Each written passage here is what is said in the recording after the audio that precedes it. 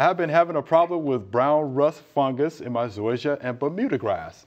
I treated it this week with a granular azoxystrobin fungicide. I compost my grass clippings, and I'm wondering when I mow the next couple of times, is it okay to put treated grass clippings in my compost pile, or should I throw them away?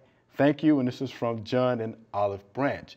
This is a question we get, quite a lot. It is a very good question, too. It sure is. And if it's treated with azoxystrobin, you're fine. I think you're fine. But it is important to know what it's treated with. Right. And there are some products out there that you probably wouldn't want to do in there.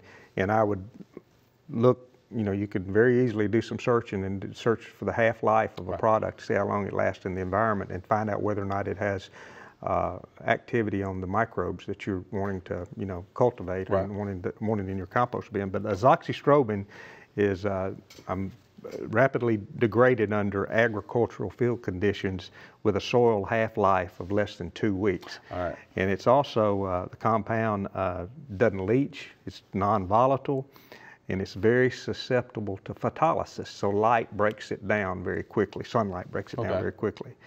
And so, yes, you're okay. So you just wait the 2 weeks?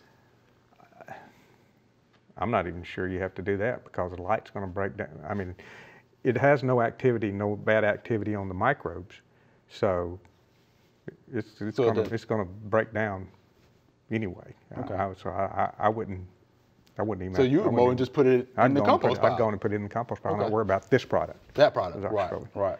Yeah. And the key thing here that you mentioned that I wanted to mention again is the fact that we do know the product that he used. This is a fungicide. Right. That he used in his lawn. That's right. All right. And when did he use it? Right.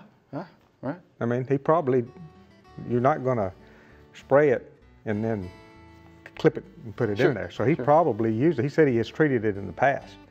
If it's been more than 2 weeks ago, it's gone anyway. We hope you enjoyed the video. We have hundreds more. To subscribe, just click below.